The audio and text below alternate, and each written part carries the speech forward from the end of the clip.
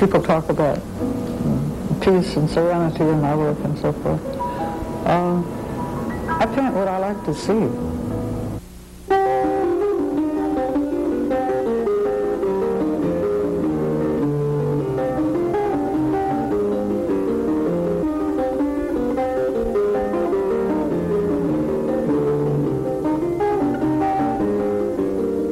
Certain things I always want in my paintings. I want them to have formal structure, but I'm also interested in their carrying some kind of emotional impact. And if they don't do that, the structure's no good.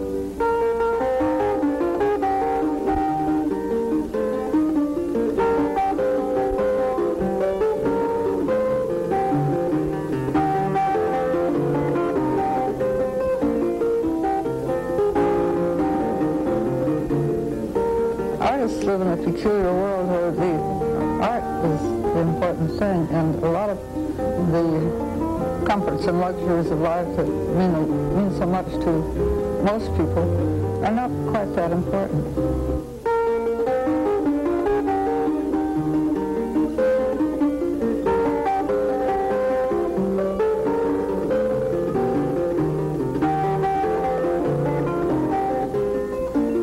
I'm almost a Californian because while I was born in Chicago, my parents had the good sense to move to California when I was only 4.5 years old. So I grew up, went to school here, worked here all my life. We had, when my sister and I were kids, on a Sunday afternoon, the whole family was reading. And sometimes you couldn't hear a pin drop. And of course the reading with me became a lifelong habit, and it's always meant a lot to me.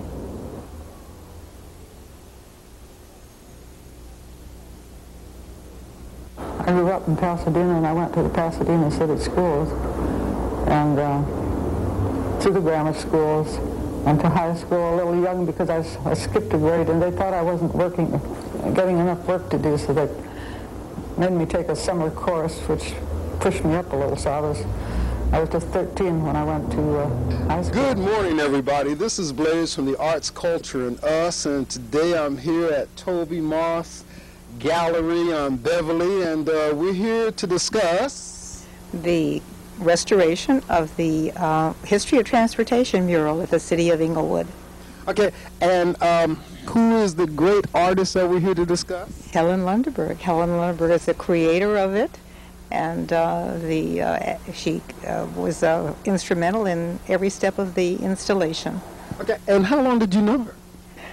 Oh, well, I met her long before, a couple of years before I opened my gallery. So I met her in the mid-'70s, and had the pleasure of also knowing her husband for 4 years before he died. And what was his name? Lorser Feitelson. Because I read in my research that he was like her mentor and her instructor at one point. Tell us a little bit about that to bring us into what we're going to discuss. Well, she graduated and got as a graduation gift a scholarship. Thank you, to the Stickney School of Art in Pasadena. She started off with one teacher, but within a couple of weeks, suddenly her teacher was replaced. He went off on a vacation, and in came Lorser Feitelson, fresh from the East Coast. Not knowing very much about what I was doing, but anyway, working away. And the school caretaker, Gabaza, brought this young man in, and he said, Mr. Feitelson is going to be our new teacher for the next sessions. And so, well, it was a very hot day. He sat down on a bench behind me somewhere and looked at what I was doing, and he couldn't resist coming up and telling me right away where I was going wrong. And well, at first I didn't realize that I was falling in love with my teacher. That was something one didn't do.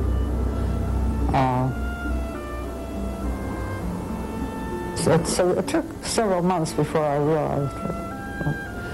And it took a little bit longer for him to have the nerve to tell me how he felt. And that was it. That was something that went on all the rest of our lives. So let's talk a little bit about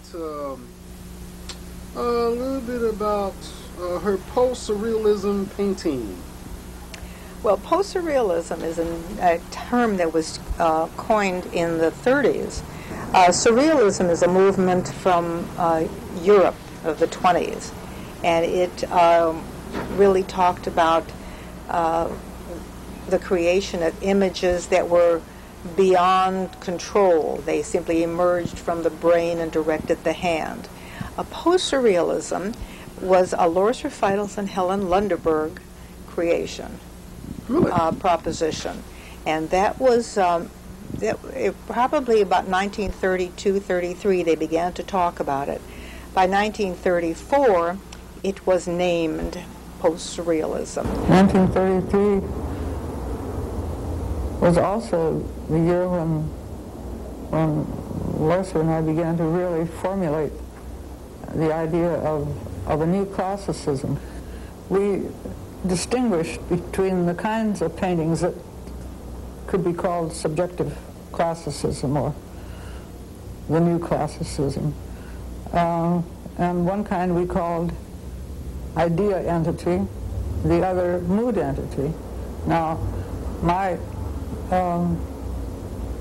first mirror painting belongs to the mood entity category because it doesn't express an idea, it puts forth a mystery. Another painting, which I guess would fall into the idea entity category, is the double portrait of the artist in time.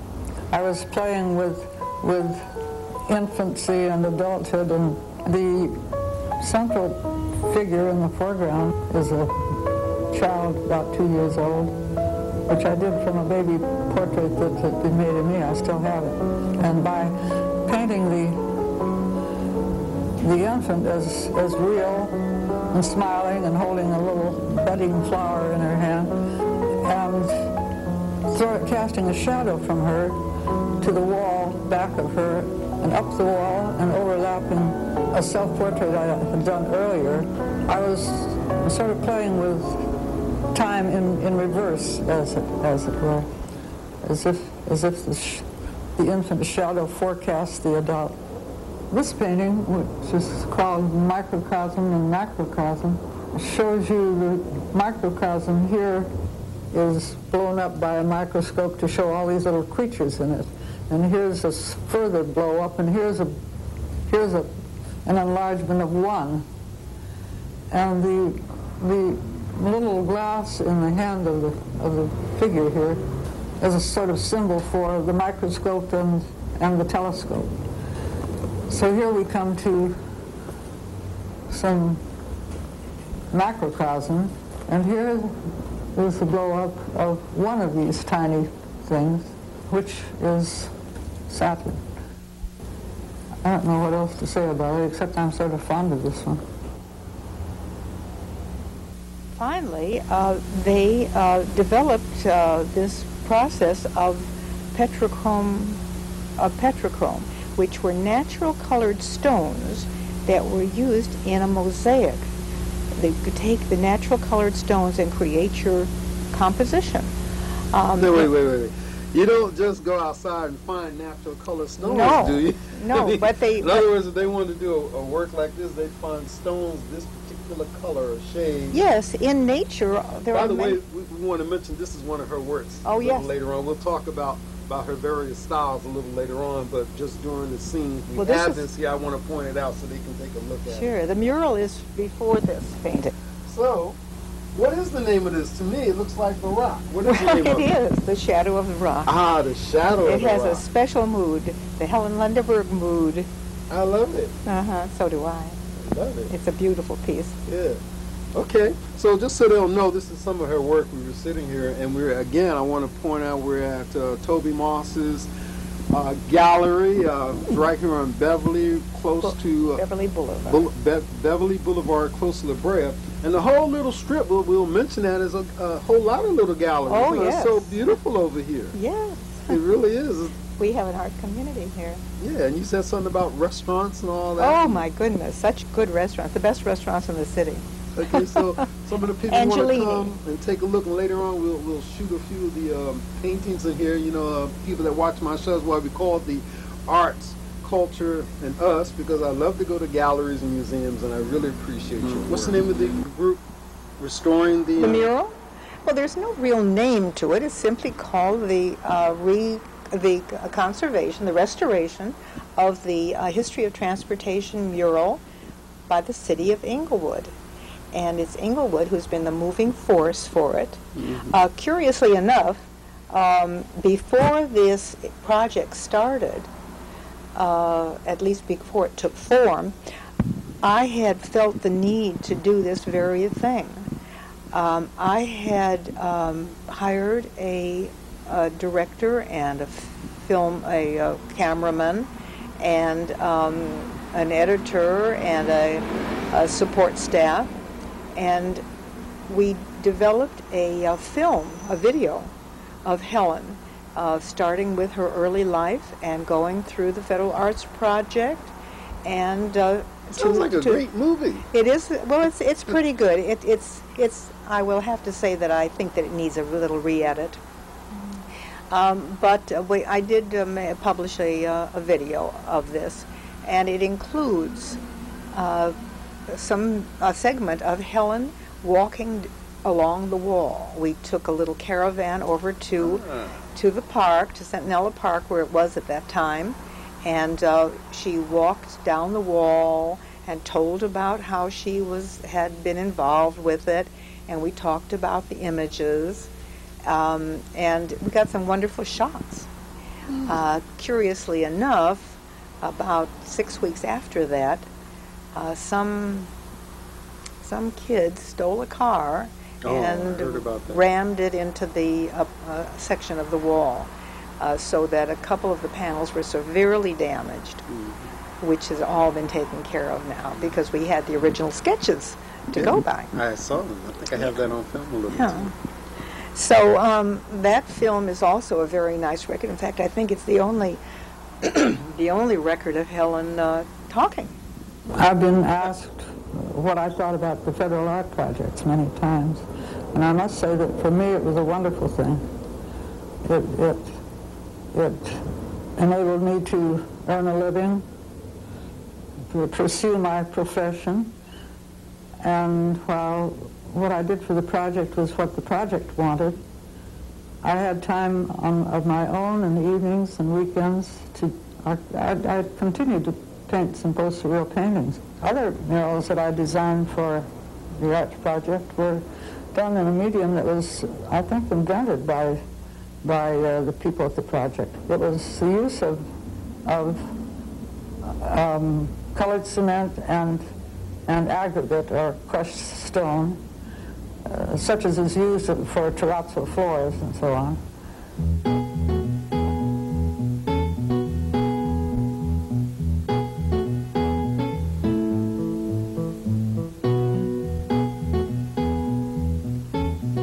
I was assigned to this mural project and given a subject by the head of the mural department, Lorser Feitelson.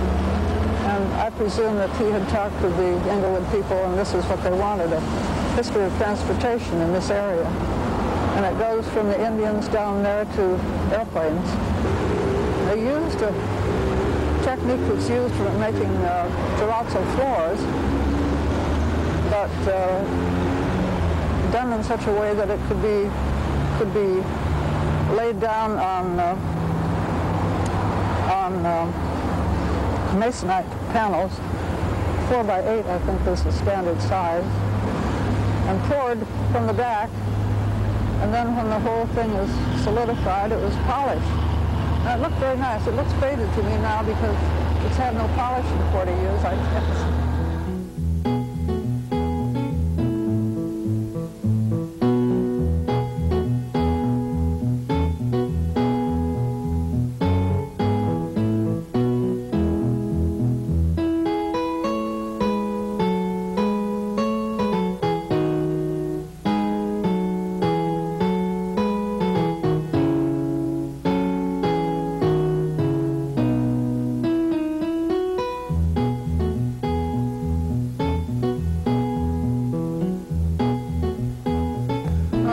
I guess this show, you know, the show is 28.5 minutes long, and so I'm certain that we've done more than enough, but I do want to give you the opportunity, if there's anything else you can relax and think. Is there anything else you'd like to say, or any other? Well, I could say that because of my acquaintance with Helen and Lorser, long before I thought about opening my gallery, I began to realize that in American art history, the art history was largely written about the artists and art institutions on the eastern seaboard, where all the publishers and the press and the galleries, where all the art scene was considered to be.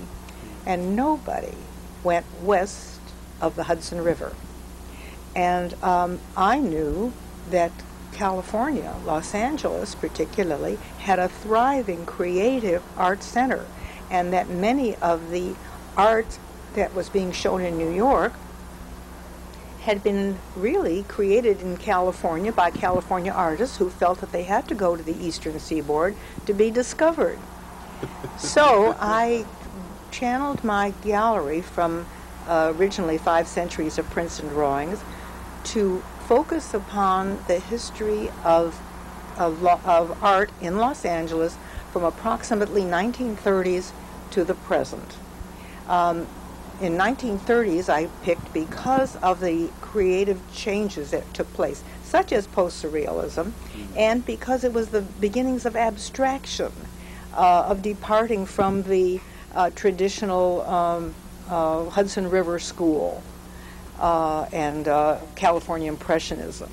It's that crispness, that new vision, that pushing out of the barriers that Lorser Feitelson came here for originally, and which extended from the 30s on. California is a very creative place, that everything you see around you is by an artist of California, created in California, and it's the seedbed of the creativity for today. Most of the work in this room, I'm just looking around, is from the 30s. Hold on one second. This is John McLaughlin. This is Leonard Edmondson. Leonard Edmondson? That's right. William Dole. Which one, up here?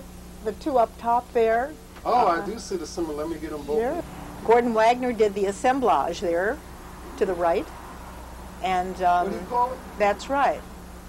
Look at that. That's really one of the early. That's from the late 50s, 1959, 60. He was a great figure in California assemblage movement. I'm looking at that picture. I remember everybody used to have a picture of their grandmother like that. Their grandpa. And then Lee Mulliken did the impersonator right here. That's a marvelous piece. Lee Mulliken. And there was an exhibition of his work, a one-person show at the LA County just this last year. And here is David Levine. That's a piece from the 30s. Ooh, that's beautiful. And John McLaughlin. I need to take a vacation to that place. And John McLaughlin from the 1949. Oh, he was very, very important to the hard edge movement of California. He and Lorser Feitelson were the real instigators of that, or were the real developers of that. Beautiful. And then below that is Betty Saar. She's being exhibited right now at the Pasadena Museum of California Art, along with her daughter Leslie and her daughter's a painter as well? Yes, her 2 daughters are painters and assemblagists. This is Clinton Adams right here. Marvelous piece. Is he somebody we should know? Well, Clinton Adams was taught at UCLA in the 40s and was present at the beginning, the founding of the Tamarind Lithography Workshop. He's very well known as a lithographer too. This is Matsumi Kanamitsu. I like that. It's called Mickey Mouse Blues. And it's a gouache. Say his name again? Matsumi Kanamitsu. I love it. Yeah, he's very fine. As you can see, there are a number of pieces here about California. That's Lee Mulliken, and that's Claire Falkenstein, and Peter Shire. This is Peter Shire, yes, his teapots. That's a sketch for a teapot. We're going to have actual fantastic teapots and constructions that are going to be here in November for a one-person show. In other words, you are committed to the California artists. Oh, absolutely. That's what I focus on. Oh, I almost forgot, Inez Johnston is a Los Angeles artist. She went to Berkeley in 1948 and came to Los Angeles soon afterwards and has been here ever since. And she creates these mythical, mystical, magical worlds with great narratives. In fact, this is a bronze of hers as well, and ooh, this is nice. That's a carved wooden piece. That's a green job. Talking about transportation, I guess this used to be like somebody's bus, huh? How unique. And then we shift into J. Rivkin. This is a very unique carving of hers, actually an assemblage of found pieces, and a drawing of hers. You know, I've dealt with several artists that use found and junk pieces and make art out. That's the basis of California assemblage. Well, this is found art. That's right. Oh, intentionally, you know.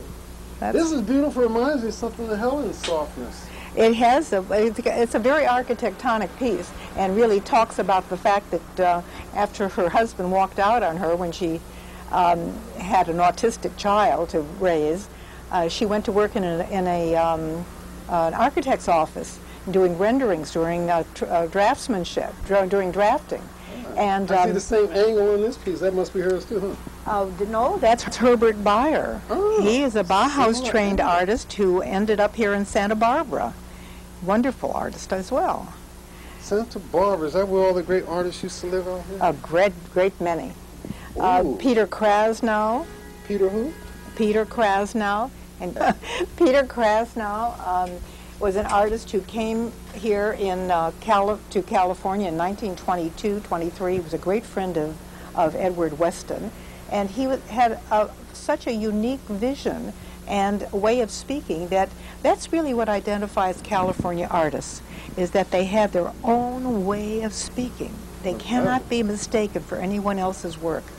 And when his work is in exhibition, in a group exhibition, they have to give him his own corner or his own room. I want to know who that is. All right, that is. Certainly. This is Betty Saar again, and this is a lithograph called "L.A. Skies and Spinning Hearts," and it actually has pieces that are in springs that spring off the surface of the paper, and you can see that it's in a very eccentric shape, and it's actually pieced and sewed, hand sewn. Is it? Yes, there's sewing here. See the sewing?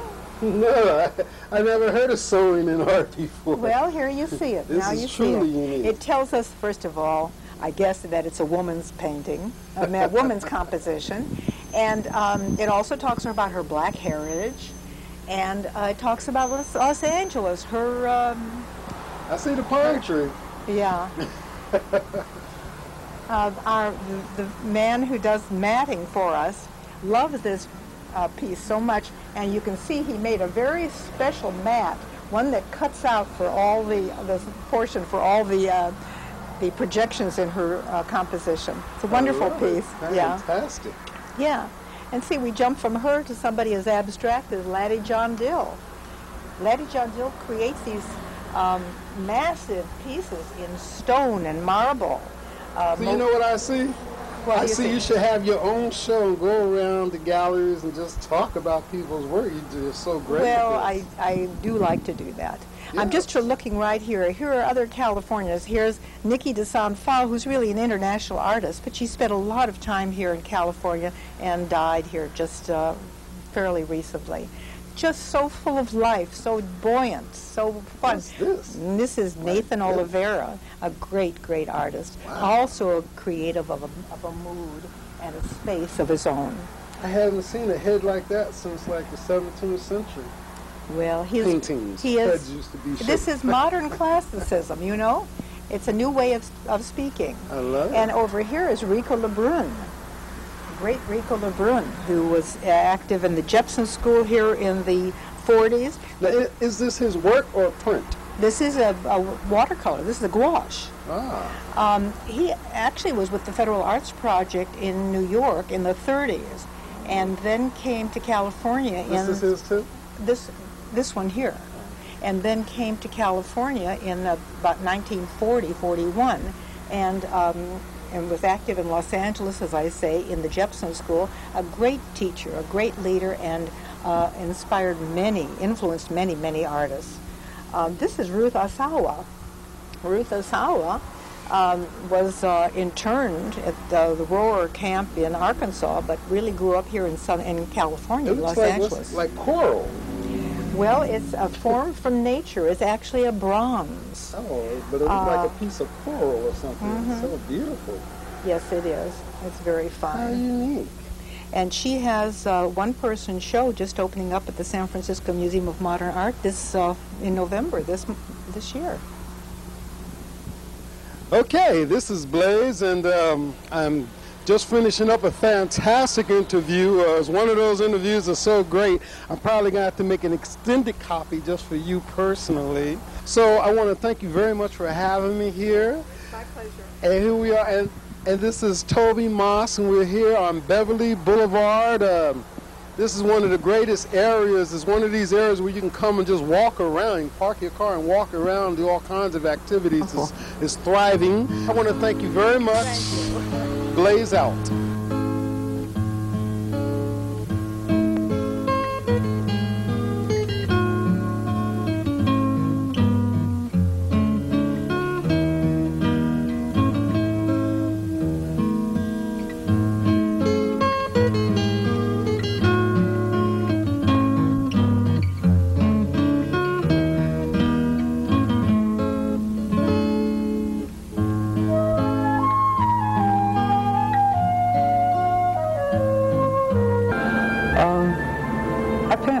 To see. I don't like disorder and confusion or violence. And I know they go on in the world, but why should I have to paint them?